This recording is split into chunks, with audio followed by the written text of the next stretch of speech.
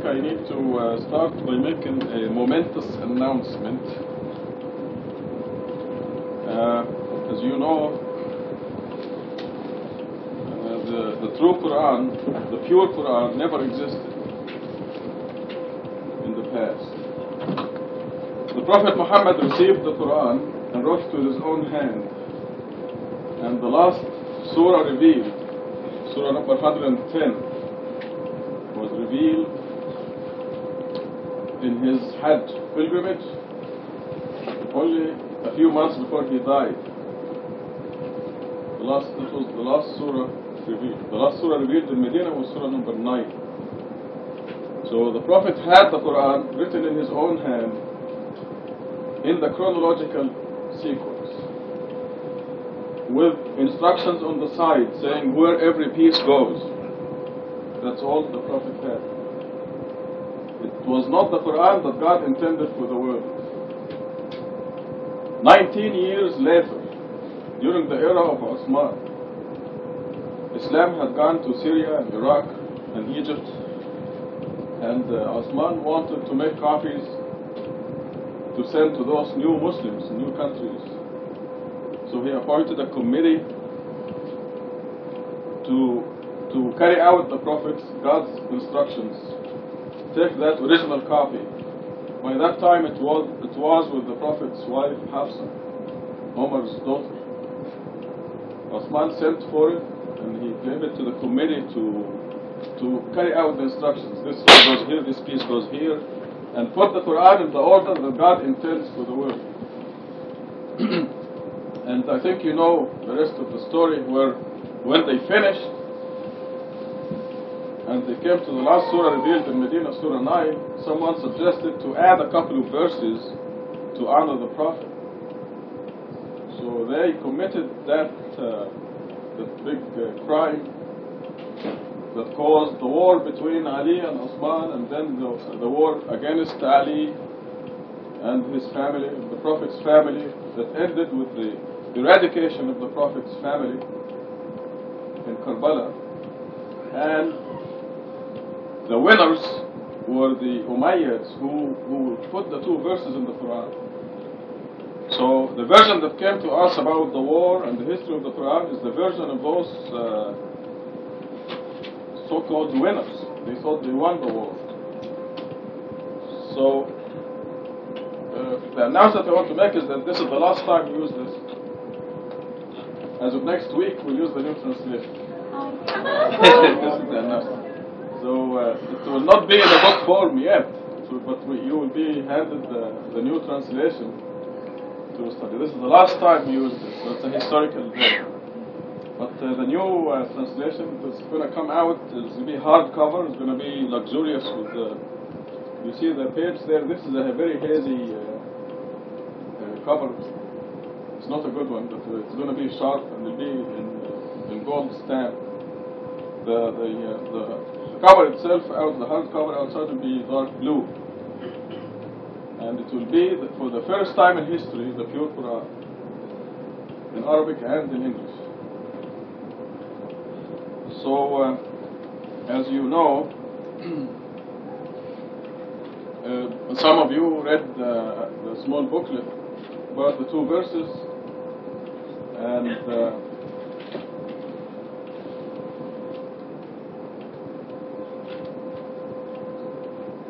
I mentioned then the reasons why God did not let those people have the pure Quran, because they simply did not deserve it. Because only 19 years after the Prophet's death, they corrupted the religion. They started to worship Muhammad against his will, in the same way the Christians do with Jesus. They're all humans. The Christians are humans and the Muslims are humans, and both of them fell for the trap of Satan, and they started to idolize the Prophet against his will. They invented an adhan that does not have the name of God alone. The prayer became distorted, did not have the name of God alone. And just to make a long story short, they did not deserve the pure Quran. Now there are people who devote their worship to God alone, and they uphold the Quran alone, and these are the true Muslims. The true Muslims will have the true Quran. And this is really a historical historical event. As you know,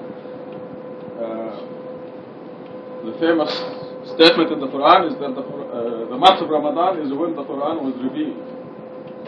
And this is exactly when the Quran is going to be completed and will be purified, and it's going to come out, going to be sent to the press in Ramadan, inshallah. And I know you believe me when I tell you that I didn't plan it this way. It was not planned this way. As a matter of fact, I was slowed down so many times, I was frustrated due to my ignorance. I shouldn't be frustrated. I should know that God is arranging the time. And all these delays were designed so that the pure Quran will come out in Ramadan. So I'm glad to share this with you. Now we go to our teacher, Kathryn, and we'll start at Surah 62. We're on page 397. Bismillah ar-Rahman ar-Rahim. Glorifying God is everything in the heavens and the earth. He is the King, sacred, the Almighty, the most wise. He is the one who raised among the Gentiles a messenger to recite his revelations for them, sanctify them, and teach them the scripture and wisdom. Before this they had gone astray. Others among them refused to join. He is the Almighty, the wise. This is God's grace. He bestows it upon whomever he wills. God possesses unlimited grace. The example of those who were given the Torah, then failed to study it, is that of a donkey carrying great works of literature. Miserable indeed is the example of those who reject God's revelations. God never guides the wicked people. Say, O you who are Jewish, if you claim that you are God's chosen to the exclusion of all other people, then you should long for death if you are truthful. They never long for it because of what their hands have committed. God is fully aware of the wicked. Say, the death that you flee from will inevitably catch up with you. Then you will be turned over to the knower of all secrets and declarations. He will inform you of everything you did. Glorifying God is everything in the heavens and the earth. He is the King, the sacred, the Almighty, the most wise. If we take that thought through all of our day, God will be our God all day long. Because everywhere we look and everything we do, everything we hear, everything we see is submitting to God, including our bodies, our minds, and our hearts. Donna said recently that we should strive to be like the animals and the rocks and the mountains and the trees. And when she said that, I agreed with her. This is going to sound funny. I've always been fascinated by rocks, mountains. And when I was in Ireland, alhamdulillah, for a short period of time, I was fascinated even more because the people live on a rock. They have to carry dirt and put it between rock crevices to grow food, and then it blows away, and they have to repeat the process again. The rocks remain, and the people go. They've worked out a compromise with God, as it were, and they have, in the example of the rocks around them, the mountains and the boulders, what they should be striving to be like, yet steadfast as the rocks and the trees and the animals that never change. You have a pet rock? No. You must have pet. No. They're all pet rocks. I said it was going to sound funny. It's part of the reason that I'm comfortable in Tucson, too, I have to say that. And green things and all living things. We have so many reminders around us that there's no way that we could ever say that we did not know that there was one God and that all things submitted to God. He is the one who raised the Gentiles a messenger to recite his revelations for them. Before this they had gone astray. This is incredible mercy from God. He did not have to do this for us. We blew it the first time around. We just totally blew it. We missed. And this is a time when close is only good in horseshoes. This is a real big miss. God has no reason to do anything for us. He doesn't need us for anything. He doesn't need us to know him. He doesn't need that. And yet, he sends messengers, consistently sends messengers. spends 1,400 years purifying his final message. He didn't have to do that. I mean, he gave it once. Why spend 1,400 years sending even more messengers and purifying the message? For the very few who hear it. An incredible mercy. God just did not have to do this for us. We live in a world where not too many people are given second chances. You either pull your own weight or you're jettisoned like so much luggage or baggage. That's not God's pattern. Not only are we given one chance, but multiple chances throughout our lives to come to the truth. And so many messengers and so many messengers in so many ways. The mercy that is described in the next verse as unlimited is beyond anything that we can understand. We have limits. We can give people multiple chances, but at some point we're going to turn around and not give them another chance, and we're going to walk away. But God doesn't leave that person. We do. God doesn't leave that person. Or us in those times. We cannot imagine what unlimited grace or mercy is. And I don't think we will until we die. And we know the extent of hell and heaven and love and mercy and peace that waits for us. Others among them refused to join. This is verse 3. He is the Almighty, the wise.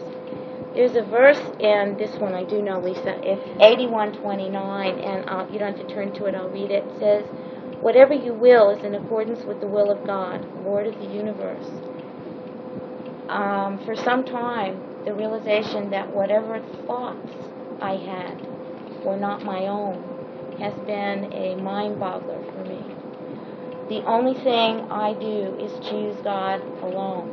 After that, this is an illusion, as I've spoken of before, including the illusion that I did something, that I thought something, that I had this idea.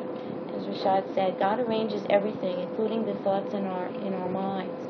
Those of us who are going to invent some new and exciting tool to make a job easier, when we do that and we discuss it with those fellow people, fellow colleagues, and say, look what you thought of, look what I thought of, look what it will do.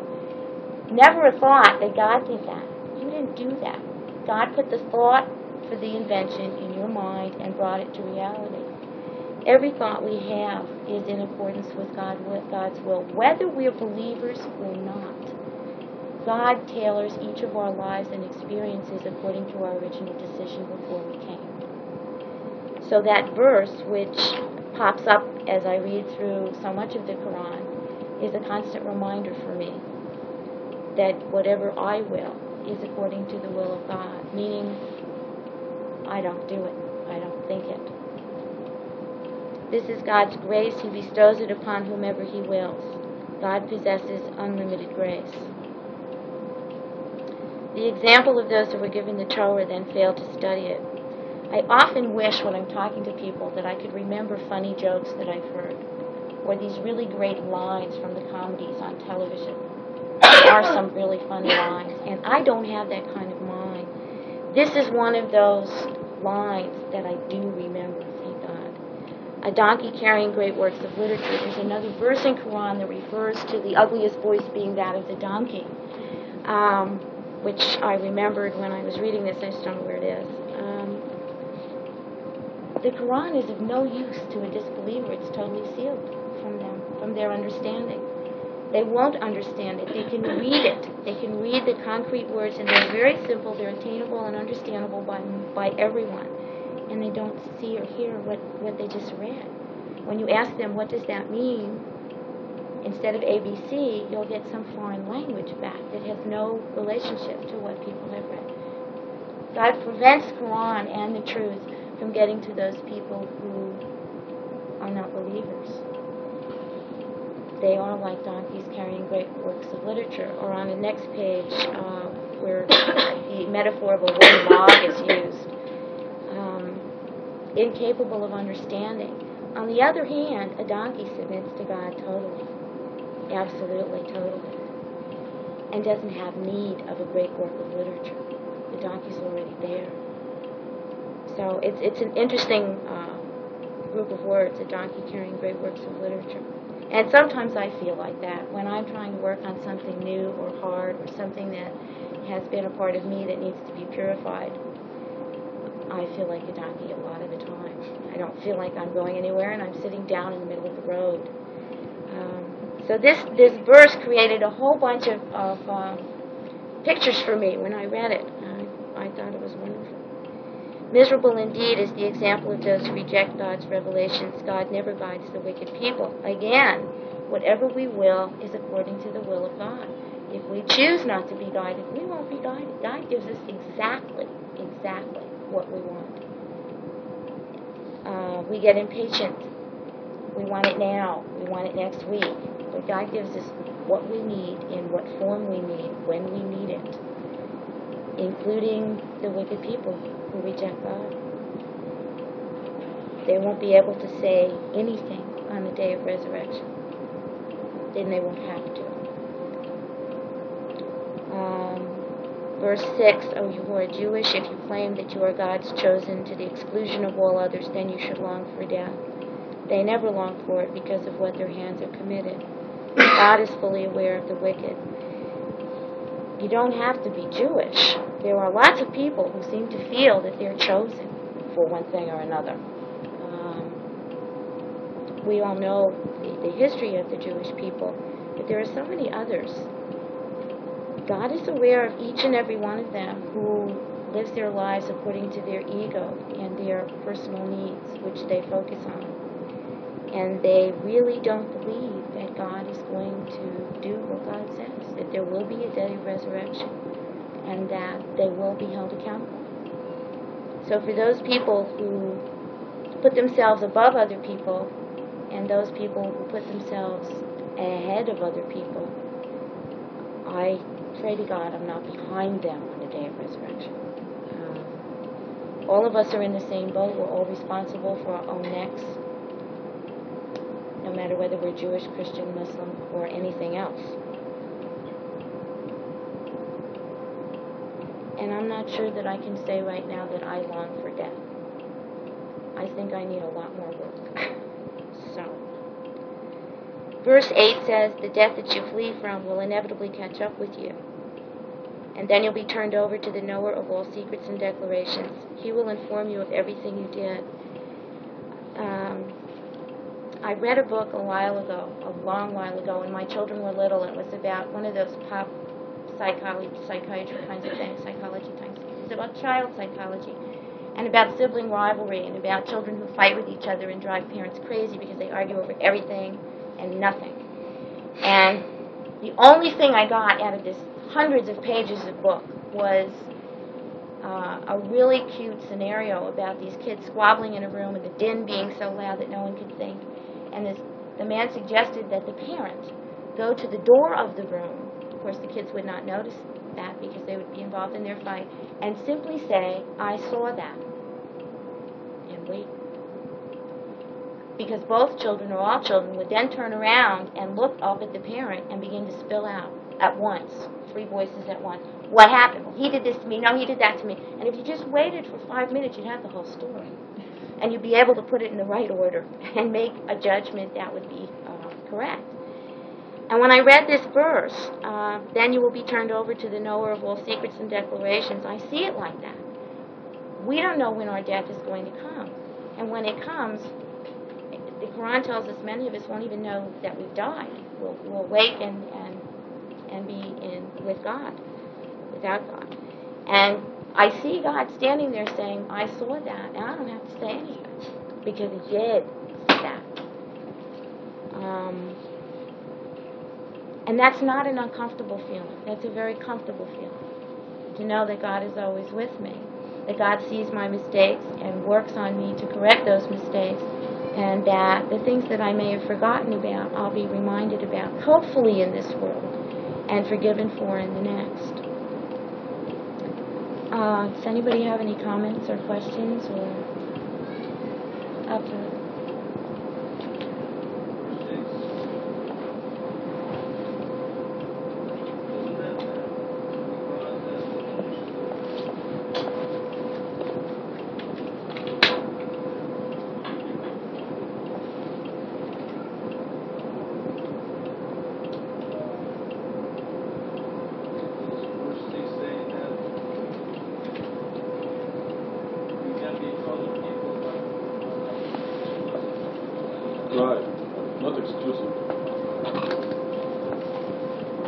see, they carried it a bit too far.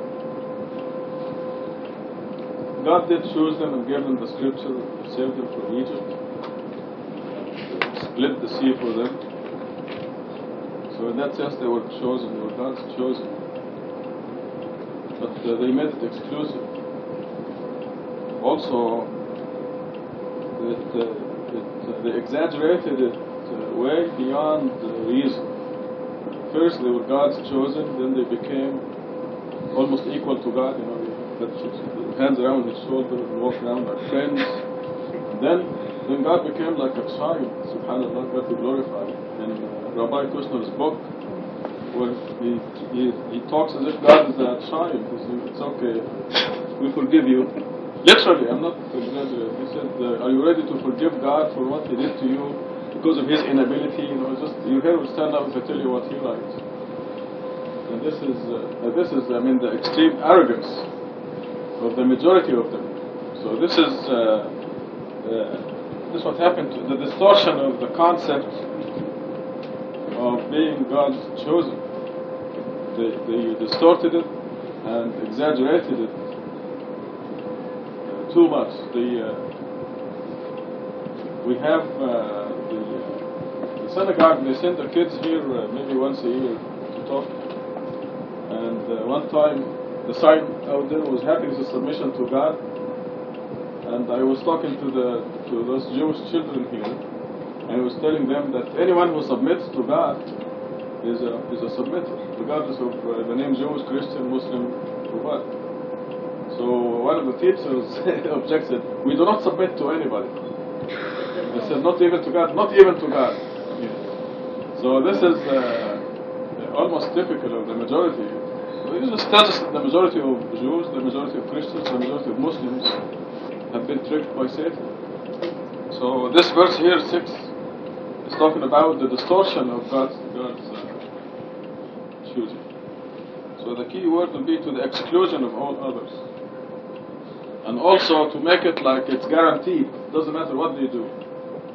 That's why God says, why to long for death? And like Kathryn said, we don't long for death because we know that the longer we worship God, the greater, the bigger, the more developed is our soul. And also, we're not that arrogant. You have to be really arrogant to long for death. But if you feel that you need to develop and grow your soul, that you need to atone for past sins, and you want to make up for the past and things like that, you will not long for death.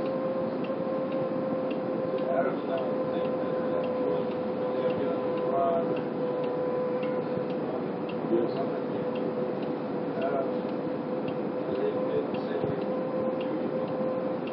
Yeah, they do.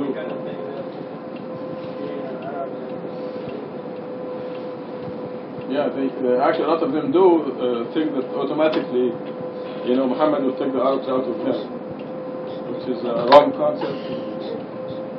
It's the exact opposite.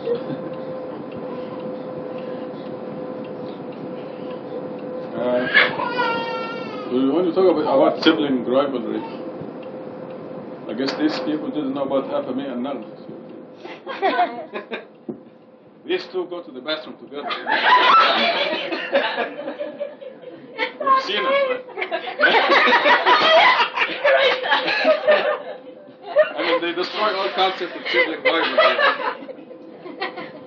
Actually, I have noticed it with the Iranians a lot. People from I don't know what it is, but maybe not girls I in came general. across. Not girls in general. No. I'm not talking about going to the bathroom together. I'm talking about no rivalry, and they don't fight. They never fight. No. I'm just giving an example of how much we Yeah, don't. right. And I've seen this many, quite often. It's genuine. It's not just. It's not only here, right? You don't act. You like this at home, right? Yeah. See?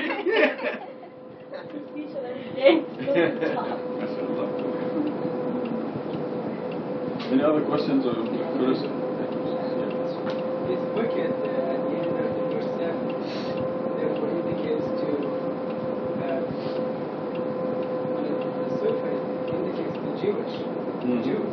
It refers to the verse 6, but as you mentioned, there are some Muslims, some Christians. Therefore, this wicked will also be general term for all people. Right. If they are chosen. Right.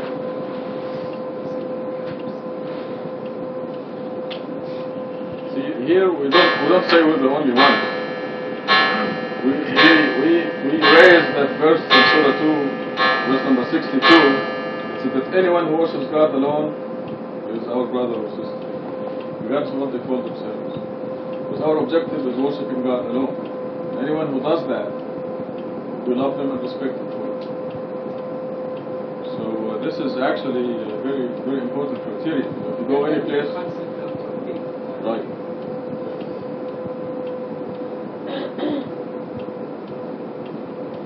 Back to Kathryn, and number 9. How about if a person is a Christian and he worships God alone, and he does certain things that he's not supposed to do, like, he's working, doesn't pray 5 times a day, do you consider that to be? Did he read the Quran? Excuse me? Did he read the Quran? Yeah? No. Right, but it's alright. It's okay. Yeah. Okay. Goes to heaven. It's 262. He worships God alone. You see that person, if he comes across the Quran, he will agree with it wholeheartedly. They'll find nothing objectionable. Absolutely. I mean, the verse 62 names Christians by name.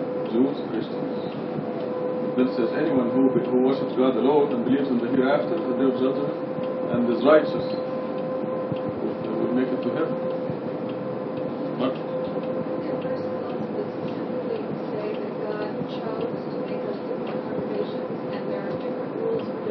Yes. 548, yes.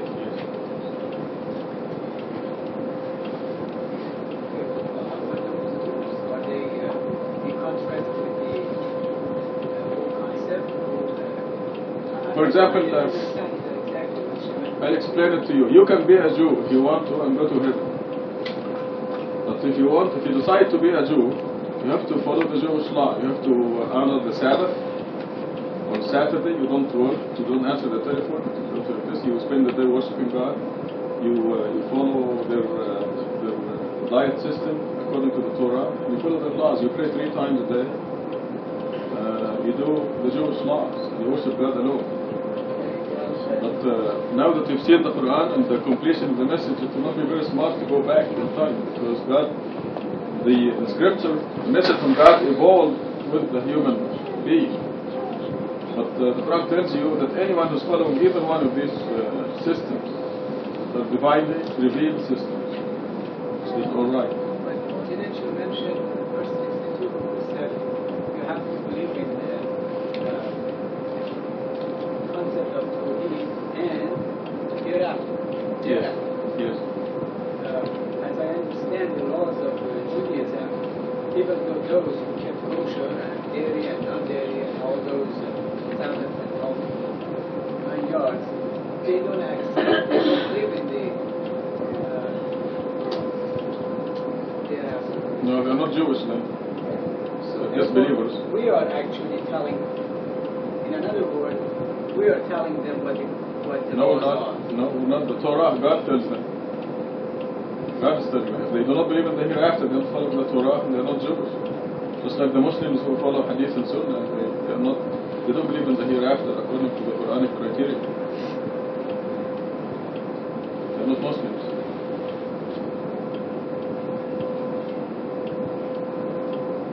See, when I say Jewish, I mean Jewish. When I say Christian, I mean Christian. When I say Muslim, I mean Muslim. So, But the definition... a Christian who does not believe in the hereafter, heaven and hell, is not a Christian. Because he's not following what Jesus said.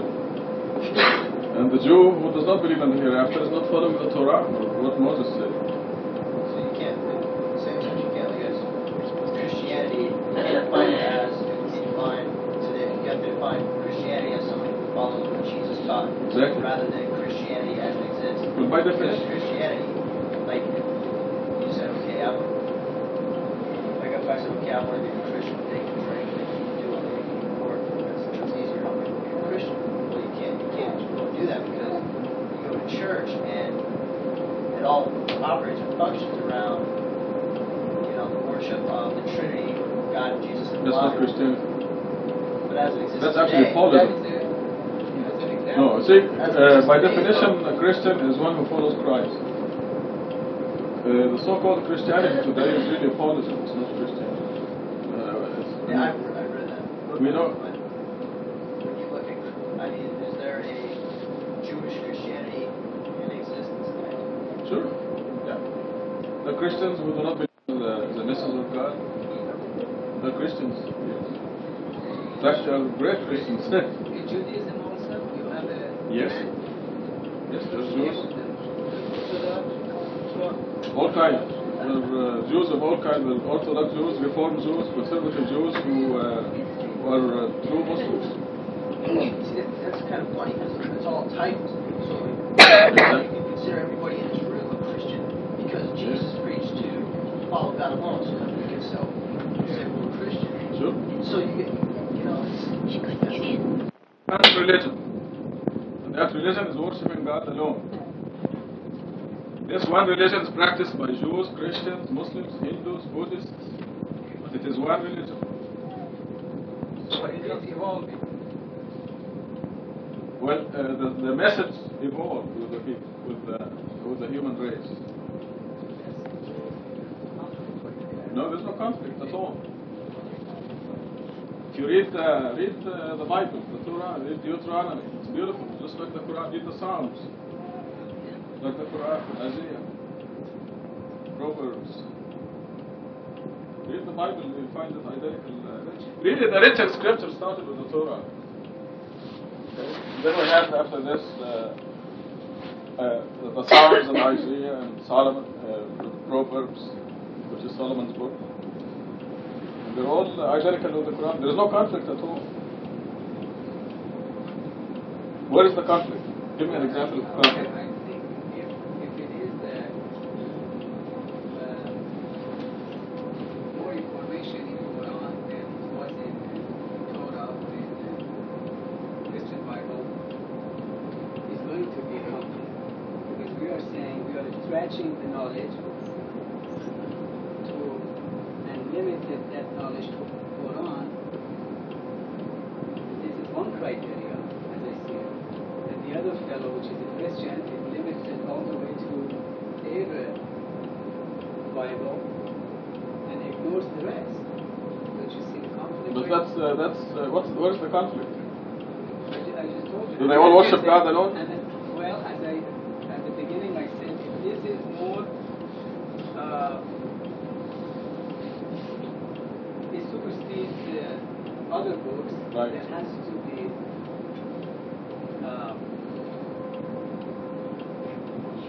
I see it, and I'm sorry, I just explained it the way I could. I think there is a conflict there. No, okay. Unless you tell me. There's no conflict at all. All of them advocate the worship of God alone, and all of them give you a system to develop your soul. Okay, the basics are the same. Three religions, they all worship God and God alone. Right. And That's it. But that is not enough, I think. That's it. That's enough. If That's that the whole was thing. enough, well, if that was enough, what was the reason of three big religions? Because of God's mercy. And then also, It's verse 2. He's the one who raised among the Gentiles a messenger to recite his revelation for them, sanctify them, and teach them the scripture and wisdom. Gentiles are the people who did not have a scripture. God did not want to leave them alone. Leave them lost. Wanted to guide them. Also that God knew that the other scriptures were touched by human beings that were changed and were altered, and then we got the Quran, which was never, the human being could never touch it, Never distorted. and it was preserved, and it just gave the Arabs a different set of guidelines that it gave Jews and Christians, and that's all that it is. But the one why it came after everything else is that God knew that this one was never going to be touched. Okay, actually, this is the chicken and the egg. God permitted the distortion of the other scriptures because this is the one that is going to be in the whole world about 50 years from now. The others will be history. But this is the only scripture that is this is the untouched. This is God's complete message to be given to the vast majority of the human race. I mean, even 50 years from now, we'll still have 65 billion people coming to use this as their message. This is God's message that's going to supersede and take the place of all the others. Then I guess if God then permitted those scriptures to be such the way they were, it still preserves the correct message, and it's a test for those people to get the right information out of it. And some do, some really see the conflict, so it's a test. Yeah, exactly. But it is all the scriptures are supposed to vanish. This is why we have these overwhelming physical proofs that will simply take over the world, the whole world. Just give the world 50 years from now, maybe less. But do you really think it will vanish, Judaism, Christianity will vanish within 50 years? Isn't that wishful thinking? This is God's law. He said we're going to come. Go look at page 396, right there in front of you, verse 9. He's the one who sent his messenger with the guidance and the religion of truth to make it prevail over all religions. This is God's law. It is not wishful thinking. That indicates to this date also. That I'm saying we put the time 50 years. Right? Yes. What I'm saying is this doesn't mention anything about 50 years. Right? And I think it will remain with us as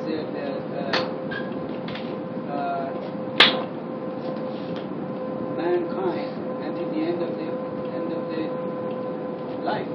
Judaism and Christianity. It has been with us and it will. Well, Islam would be the dominant, like America will be a Muslim country, if you want to look at it this way. It will no longer be a Judeo-Christian country. It will be a Muslim country. And this is God's law. I mean, today, can you call America a Muslim country? Okay, 50 years from now, America will be a Muslim country. Doesn't this... And it's not wishful thinking. Huh? You're actually saying something that is based on your desire. No, it is not. Apparently you don't know the verses, so I suggest that you read the miracle of Quran and look at it carefully, then you will agree with me. It says 50 years, is that what Maximum 50 years. Probably be less than that. Be more like 20 years. Things are going to happen very fast in the next 20 years. But I'm giving myself a long time, just to be careful. Mahmoud?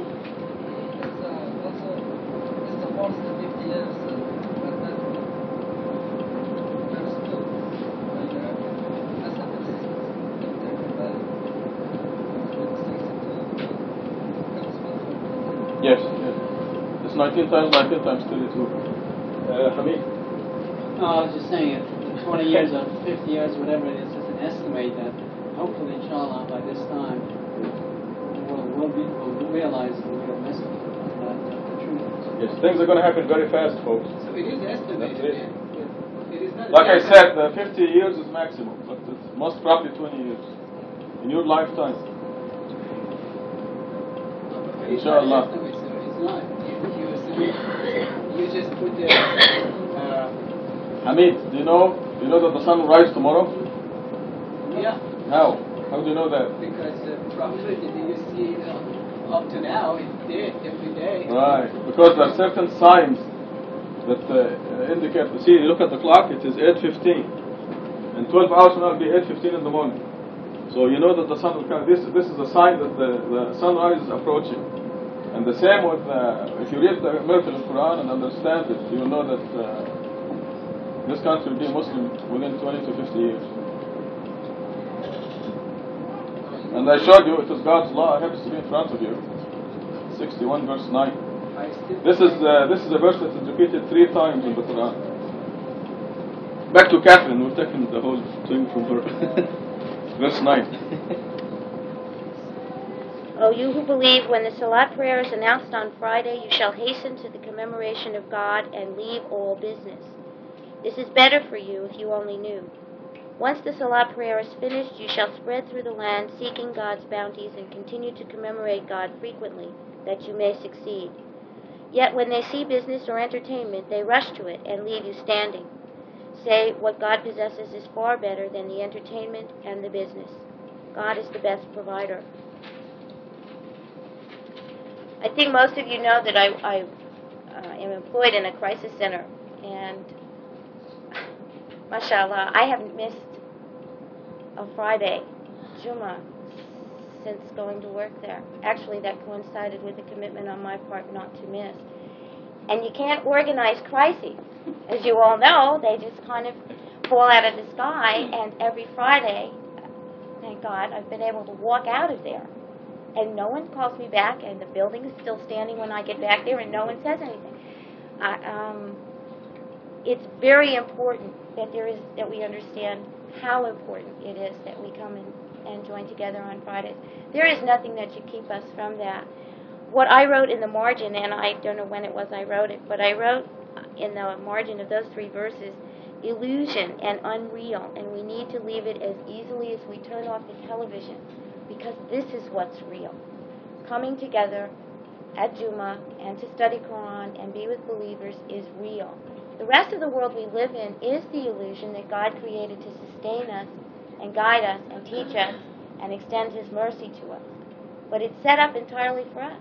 It's like some giant playground. Some people get injured on the playground, and some people have a wonderful time. But it is an illusion. And this is the real thing. There's nothing that should keep us from this.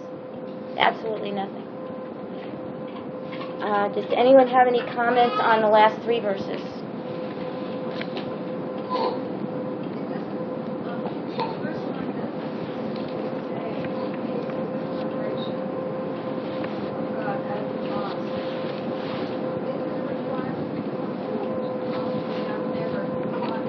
Well, how would you have a group of people meet in your house? Well, if for some reason, let's say for instance, they live in a place where there's less than a mile away, then it seems to me you could comply with that by just having someone who does. I don't know,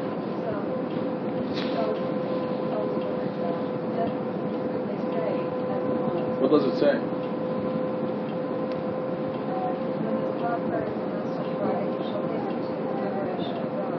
Okay, what is Friday in Arabic?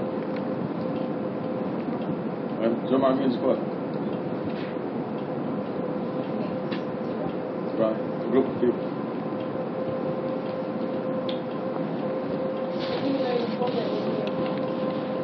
Yeah. Even 2 people have a hospital. Yeah.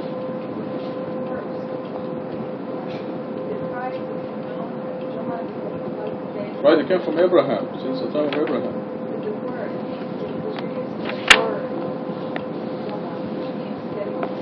Yeah. Yeah. That's what it means. What do you mean came first? I'll talk about 2 things. What are the 2 things?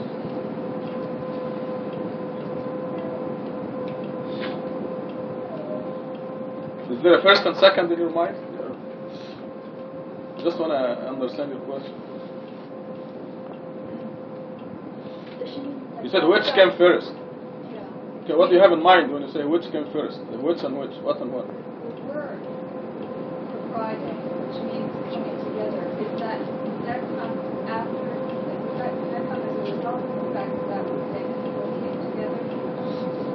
Because, I mean, it was called, the name, the word Friday has always been that there, even No. before time. No. It hasn't always been that. There was a time when there was no names of the weekdays, like the Sabbath. So, but it You dates must back to Abraham. Was there a woman on Yeah, before Muhammad? sure. Yeah, we were having Friday prayers before Muhammad. We didn't know that all the practices of Islam came through Abraham.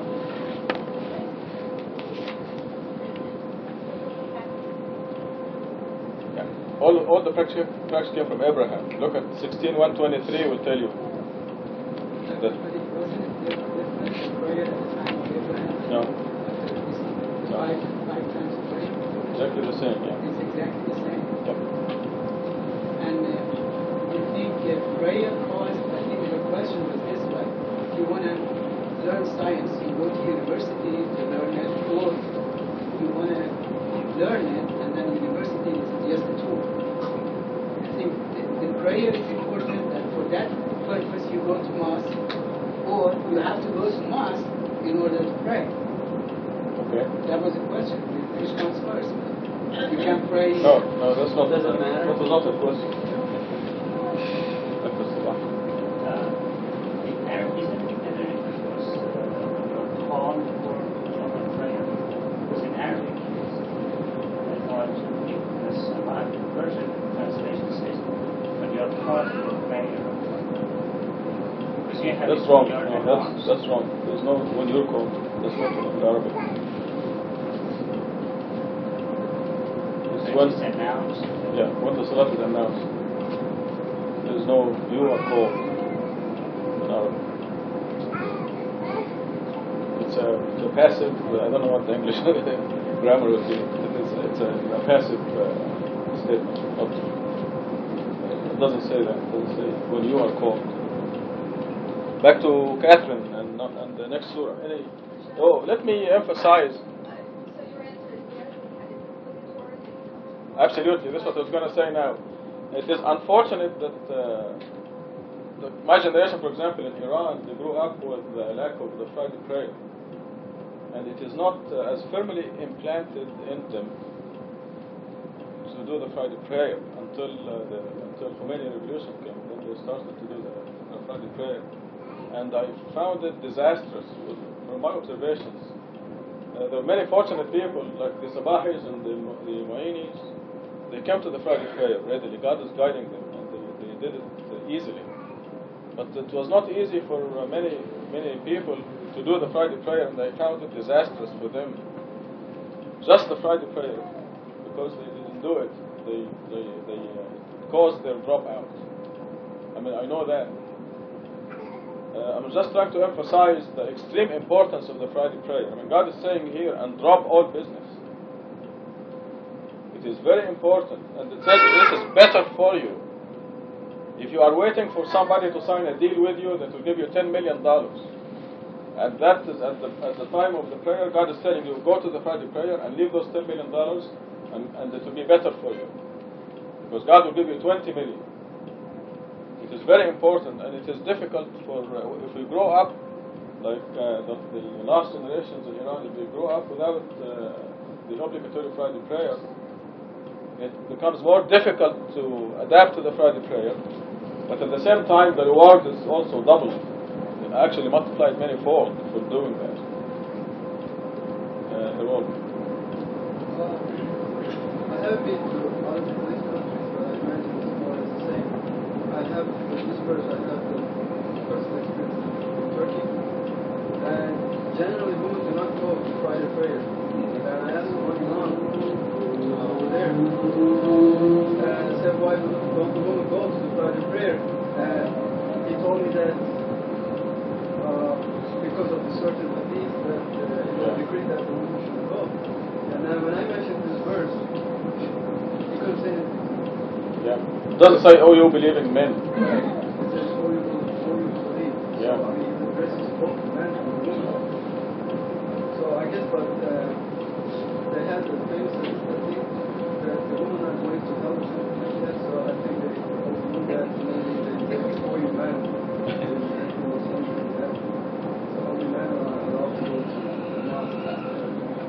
There's a hadith that says that women should not go to the Friday prayer, and the next hadith says that women are deficient in religion because they don't go to the Friday prayer.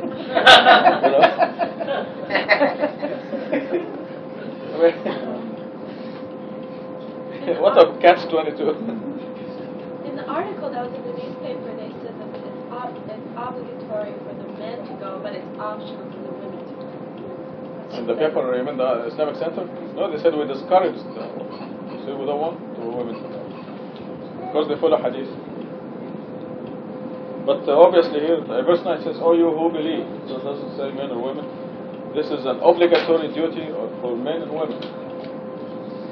It's very, very important. Why is it important? Why is it emphasized? You said, importance of that. Because it's a commandment. This is a commandment from God. It says, "O you who believe, when the Salat prayer is announced on Friday, you shall hasten to commemorate God and leave all business." This is a commandment from God. Well, I can say a few reasons for why is that particular day, that Friday. I think it is the end of the week, and therefore you can administrate the football. There's no excuse. Well, Sorry. so you can actually go through the problems of the whole week and then answer problems and then try to solve it within the community. That's not the purpose. The purpose is not solving problems. The purpose is to commemorate God But for the well-being. in a group of people. That's the purpose. I have a comment here. Yeah. So I think as a Muslim it's very important to us to ask ourselves any particular action that the Muslims are doing. They must give us why they are doing it. And That's fine. why they are doing where, particular place, and also why they are doing when. Right. It's very important going back to human way, emphasizing about why they are, I guess I would say in most of the Islamic countries, why they end of the week. You can make Wednesday the end of the week if you want. There's a khutbah here, as you know we have a khutbah on the school. And so in those khutbah, the problems of the Muslim society and the dangers that Muslim societies and countries are being faced from the other non-believer and non-Muslim societies are to be discussed because the majority of the people they are together and then we all live in a society that pays a great respect to all people, the mass of the people, the number of the people, and these mass of the people are the ones that can move ahead and can do revolutions and bring to Islam to the societies. Particularly, I would say one of the guests that I'm getting would be to discuss the problems, discuss the take action, Yeah, this happens automatically. If you carry out the commandment, this all will happen automatically. That's exactly the purpose of the Friday prayer. We all get together and we know each not other. only to get to pray to God, because you can pray to God at our home, one person or two. But when they're in a place there's 100,000 people in person. So you agree with the Friday prayer that it is important, right? Yes, it is. That's good. But We there agree. there must be accepted, Yes. reason why Friday. Yes. And you can only go on Friday and pray and don't talk about other problems. But If you take the concept away, it's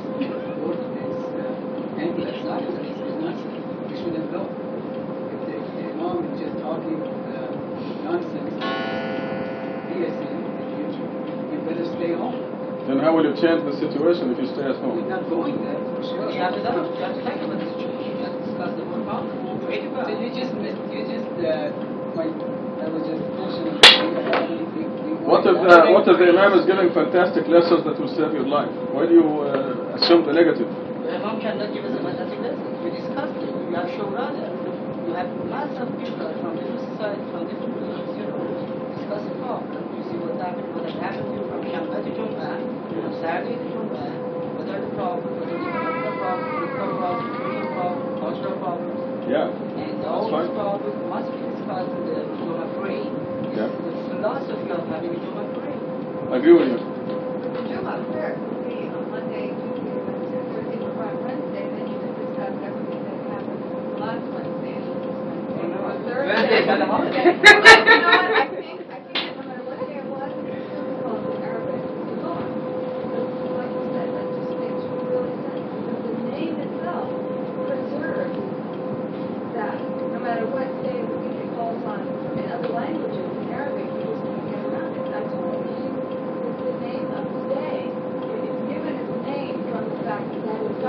I don't think anybody's objecting to do the Friday prayer on Friday. No, but, I mean, the idea is that Friday is because that allows you to discuss everything between Saturday and Friday.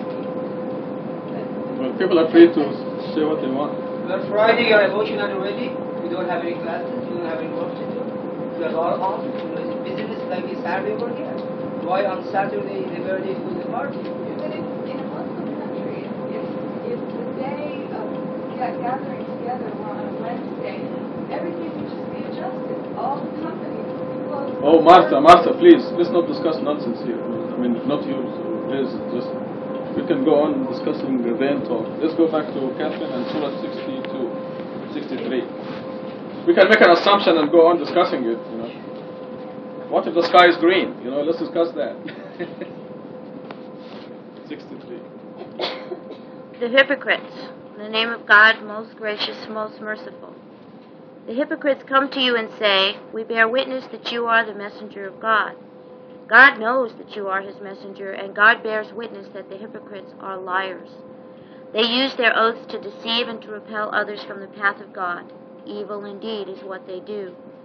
They have believed, then disbelieved. Consequently, their hearts were sealed, and consequently, they cannot understand. When you see them, you may be impressed by their appearance, and when they speak, you hear their voice. But they are like wooden logs. They think that every cry is intended against them. Beware of them. God curses them, for they have deviated. When they are told, come, let the messenger of God ask forgiveness for you, they turn their heads away, repulsed by their arrogance. Whether you ask forgiveness for them or do not ask forgiveness for them, God will not forgive them. God does not guide the wicked people. They are the ones who say, don't give any charity to those who follow the messenger of God, that they may abandon him. To God belongs the treasures of the heavens and the earth, but the hypocrites don't understand. They say, if we return to the city, the powerful will displace the weak therefrom. All dignity and power belong to God and to his messenger and the believers, but the hypocrites don't know. Verse 1, the footnote says, even though the hypocrites are uttering a truth, God calls them liars. Teaches us that we must reject all fabrications attributed to the prophet under the name of hadith, even if such hadith narrates a truth. The fabrication of a good hadith is the bait that Satan uses to cover a deadly hook. There are many people who are very talented with words in their individual languages. And how scriptures and hadiths and the oral traditions in the Jewish faith and so on came to be was those human beings who were very talented with words took the truths and elaborated upon them to the point where they became man-made laws, regulations, suggestions, traditions, to the point where those became the truths that people followed as opposed to the real message, which was at the core originally.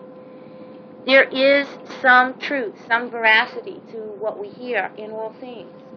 The test is to figure out where it is and what it is. If you know what the truth is from the beginning, you can recognize the distortions. Sometimes they're so well done that it's hard to argue with people because you're not as well, you're not as articulate as they are, for instance. Some people are very articulate and very well versed with the word and very good abstract thinkers, if I can use that phrase. And I'm not. I just know what the truth is, thank God. And when it starts to get so complicated that it's hard to find it in what I'm hearing, I have to stop that and I have to say, no, there is a bottom line here.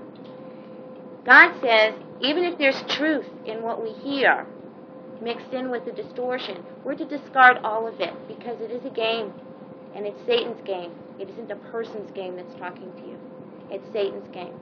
Satan's out to bring us on those things that we're perhaps not as sure about, not as able to argue about, to get us to go to him and forget God alone.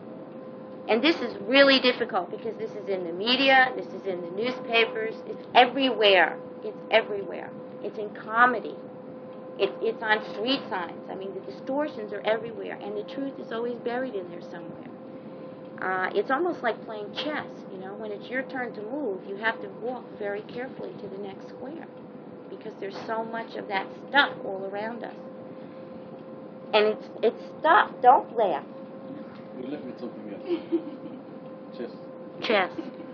And spaghetti, no doubt. Okay. They use their oaths to deceive and to repel others from the path of God. Evil indeed is what they do. They've believed then disbelieved. Consequently, their hearts were sealed and they cannot understand. Once a person has believed and then disbelieved, they're done. God will continue to support that person throughout their life here and give them even the things that they want, but they'll never get to the truth. Once they had it and gave it up, they won't be able to come back. And God is very definite in this verse about that.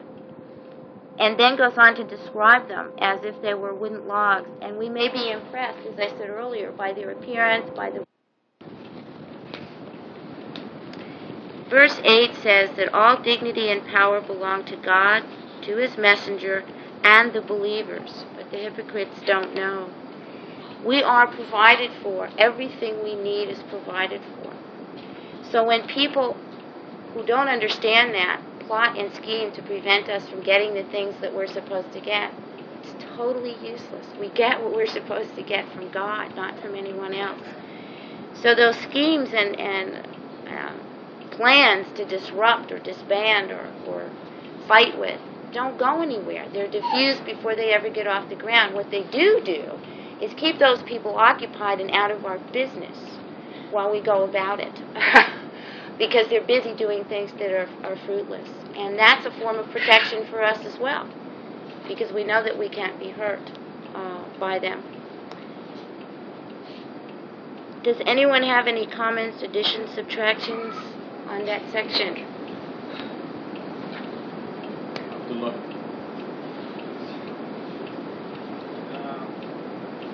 When verse 5 says 6, where the messenger asks forgiveness for mankind, you not forgive them. If that's the case, when people ask, why people ask, forgiveness for Islam, like the messenger of God, ask forgiveness for you.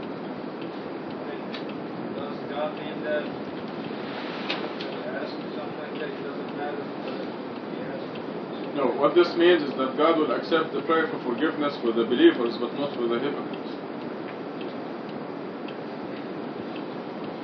This is what it's telling us. They are too arrogant anyway, and they don't have the belief in their hearts, so they think it's all nonsense anyway. Pardon? So it doesn't have anything to do with Shafa'at? No, it actually proves there is no Shafa'at. Because it's only the believers who will be helped. The believers are going to heaven anyway. The disbelievers and the hypocrites cannot be helped, so what's the use of Shafa'at? So this is what the Quranic position is. The Quranic position is that every one of us, inshallah, when we go to heaven, will say, please God, I want my mother with me. I love her very much. Okay? And this is Shafa'at. You will say it, I will say it, everybody will say it, inshallah, in heaven. And now this Shafa'ah is useful if the mother is a good person that is already going to heaven. If the mother was not to go to heaven, this Shafa'ah will not do any good, therefore it is really useless. But we would say it anyway, out of emotion. So this is the understanding of Shafa'ah. And this is exactly what these verses are saying. Saying when the messenger asks, prays for forgiveness, it will be accepted for the believers, but not for the hypocrites or the disbelievers. Exactly. Because it's true. It's our human nature to Because do it is it. true. Because it's something that is, because it's a fact. Yeah. Sure. Yes. Anybody can repent. I think this is a point that Kathryn raised, but if a person goes back from belief to disbelief, they can always repent and come back to it. There are other verses in the Quran, in Sura 4, verse 137, says, if you can believe, disbelieve, believe, disbelieve, and so on. So the Quran is talking about the period when they are disbelievers.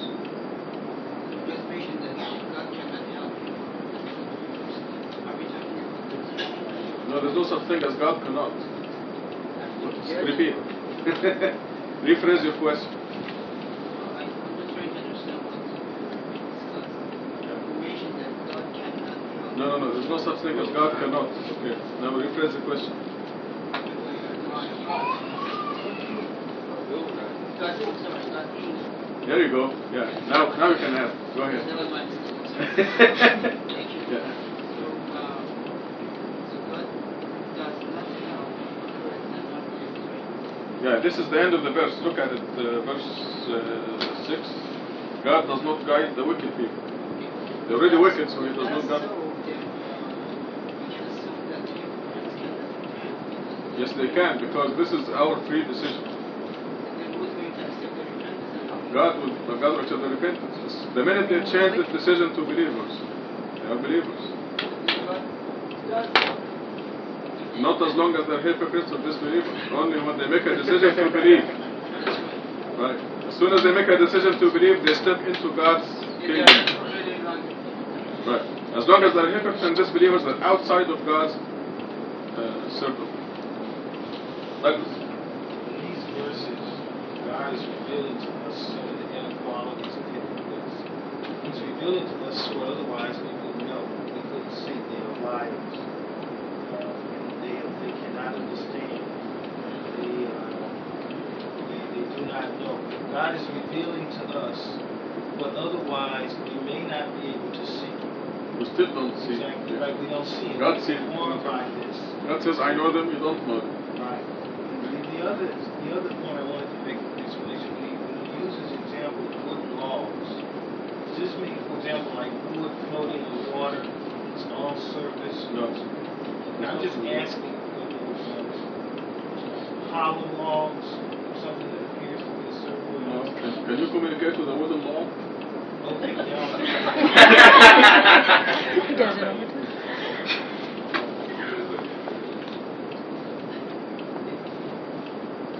In fact, there's an Egyptian proverb and an English proverb. So they're standing there like a log. This is an English? Turkey, yes. And in Arabic too. In English, I mean. In Egyptian.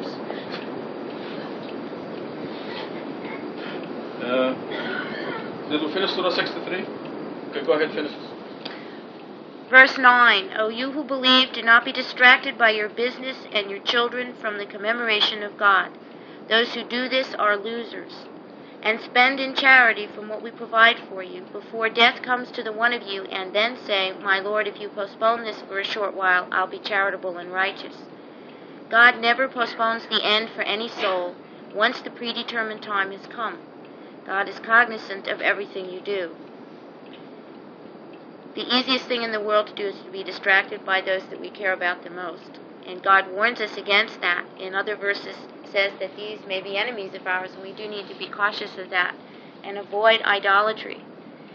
Spending in charity is so easy if we know that nothing we have came from us or will go with us anywhere. It comes from God, and it's not ours to start with, and if we give it in charity, we give it only where it was meant to go. Verse 11 says, God never postpones the end for any soul, and once the time comes, it's come, and there's nothing more that you can do after the day of resurrection.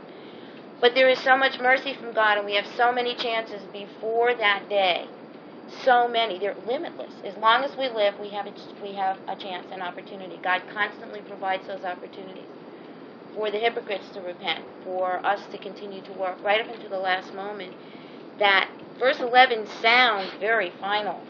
But when we know the mercy of God and what He provides for us on a minute-to-minute, second-to-second basis in this world, it's extraordinary. And it doesn't need to frighten us. We just need to know that there is a limit. And once we've reached it, it's over. We have no more to do. Any other comments and questions?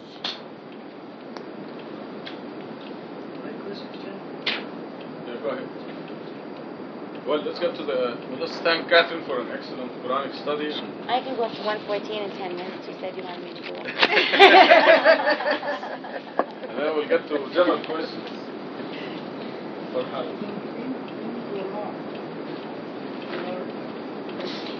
Many different decisions. That's why.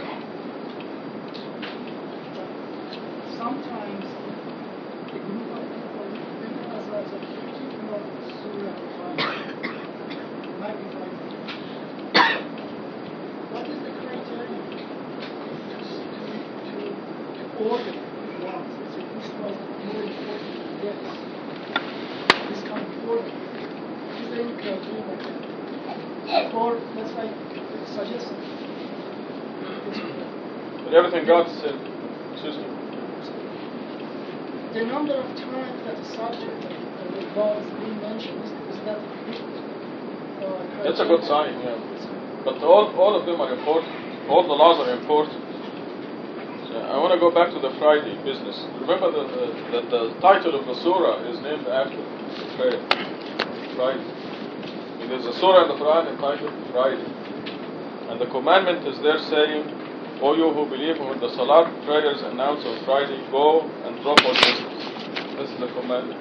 All the commandments of God are important. why not more important than any other? But this is the basic requirement. Yeah, that's I mean, it's not there, so nothing else exists. Everything else will be in vain. I mean, a person can be truthful and honest and is a very nice person, but he does not believe in God. All his work is in vain. So, La ilaha illallah goes without saying.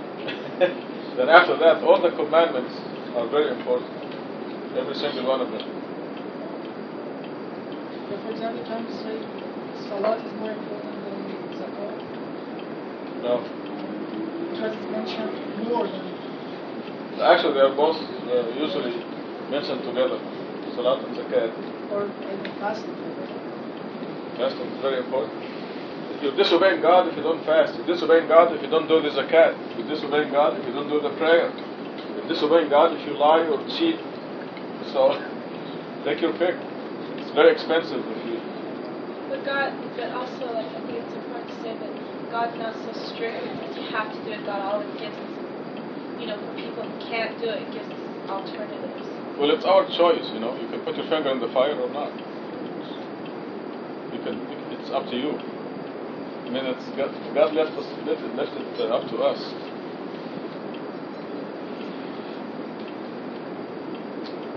You heard Jahan today.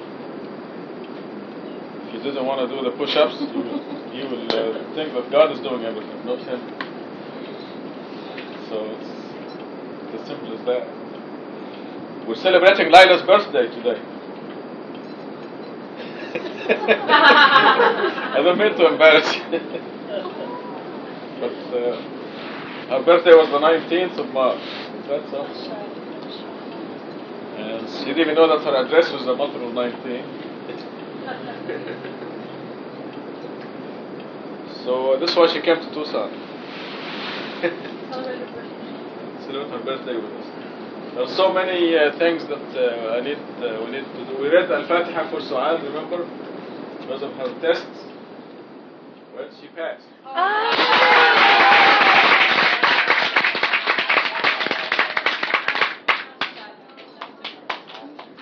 But there's another big test coming up.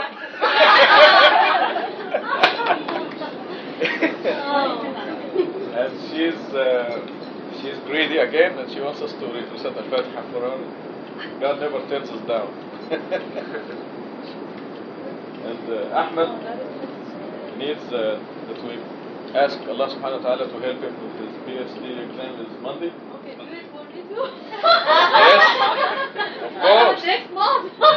Yes, you better ask. God is generous. And we have a perfect record so far, alhamdulillah. God never turned us down. Strange things we asked for, and He never turned us down. We even overturned governments. We did that. What else? You're supposed to remind me. Who else asked for Al-Fatiha? Huh? Yes, we said Al-Fatiha for Linda Baroni because she had some infection in the hospital. She's all right. We want to take advantage of Jahan's presence, so he'll be our teacher next week. So he wants to go AWOL.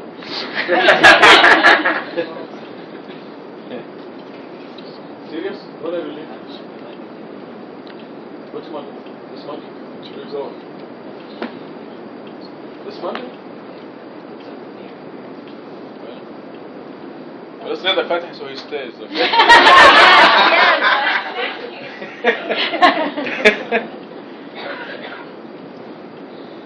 Okay, so let us recite Al-Fatiha and ask Allah subhanahu wa ta'ala to give Layla a happy year coming up. Every year to be happier than the previous year. And we're going to recite also Al-Fatiha for Su'ad, for her coming test. And for Ahmed Rayan. And Al-Fatiha to keep John here in Tucson for a while, at least a few weeks, at least.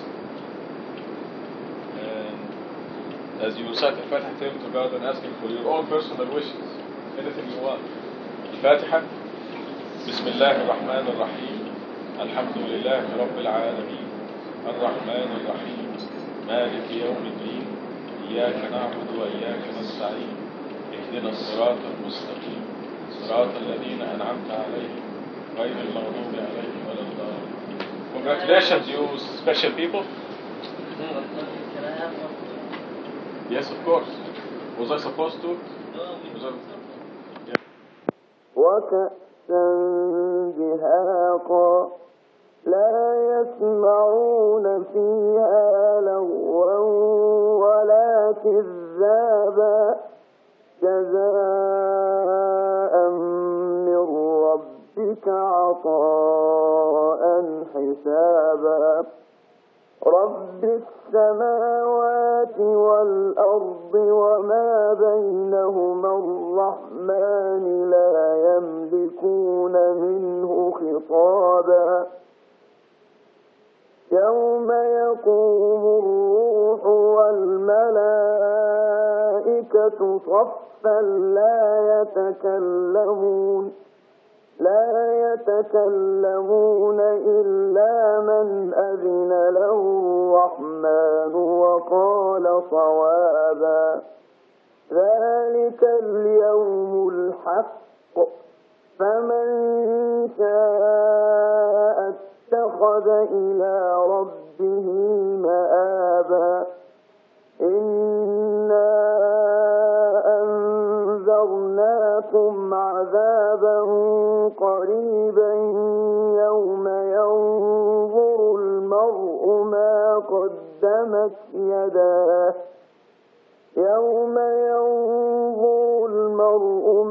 قدمت يداه ويقول الكافر يا ليتني كنت ترابا